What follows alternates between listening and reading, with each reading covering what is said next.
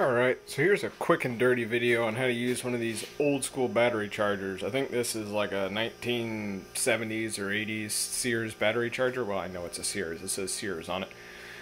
But it has these helpful instructions on the back that says, read the instructions, which I don't have. I just wanted to make a quick little video on how to use one of these old school battery chargers that doesn't have an automatic shut off, doesn't have a voltage gauge. All it has is an amp output. And these things will just keep charging a battery until you boil off all of the electrolytes, and it sprays battery acid everywhere and it'll melt through whatever you got it sitting on. Especially if you leave it in the 50 amp start mode, because you want to charge your battery quick and forget about it. Don't do that. Have done that. Not smart.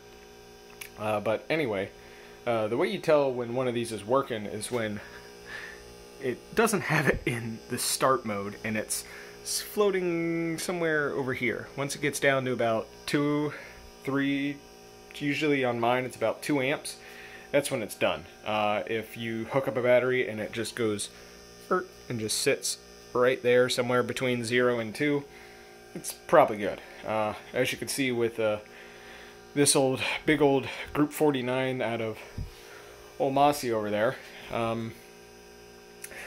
she's right dead. I had all the doors and windows open, trying to evaporate out a bunch of the humidity, and forgot about the trunk light and left it on overnight. And she was at half a volt when I came back this morning. Battery's still good. I was able to quickly put a little bit of a charge in it, throw it on there, and get the starter to click. But she's dead. She's real dead. So I'm going to leave this charging for a long fucking time. I'm going to keep my eye on it, though, because I don't want to have to buy another one of these. And that's all there is to it.